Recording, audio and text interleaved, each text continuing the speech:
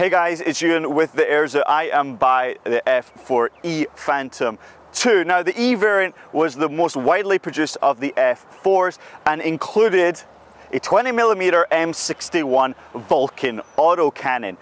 Previous versions of the F4 didn't have an internal gun and instead would rely upon missiles.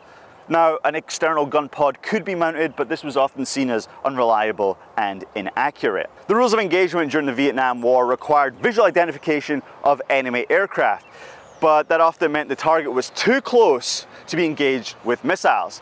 And this greatly hampered the F-4's ability in close-range air-to-air combat.